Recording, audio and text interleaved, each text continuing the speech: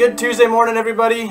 It's like 70 degrees outside. It is gorgeous. Just incredible. It's way too good of a day to be cooped up in here. And yeah, that's right, Matt. We're gonna go cruising in the Fiat right now. And you know what? Come along with us. We're gonna bring you with us. Let's go. All right. Well, there's no seatbelts in the old Fiat, so we got to be a little careful of filming and driving. But just out, gonna take a little cruise to the old mill. She's purring right now. Drives like a dream. Can't wait to take some of you guys for a ride. You know, inventory's kind of picked up as we've gone into summer here. And so there's more homes to tour. That's the exciting part. So we're gonna get this baby branded up and get some of you folks out there.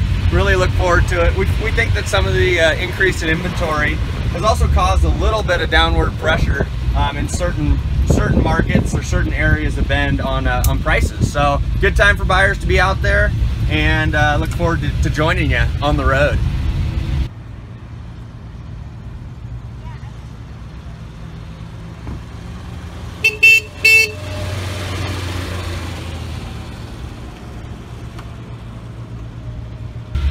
All right, so Matt and I are riding high, not just because we have this Fiat, but because it's such a head turner. And we're cruising through the old mill, which is iconic. Everybody thinks the old mill's iconic. Everybody wants to be in the old mill. The same's true now, this Fiat. We took it to a car show. Matt's going to show you that award there.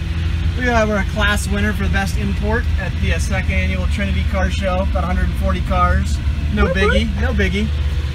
But seriously though, we couldn't be more happy to have this little sweet ride with us. And like Matt said, whoops, we want you guys to come join us here in the Fiat. So we'll talk to you soon. We're gonna keep cruising this Tuesday, and we'll talk to you next week.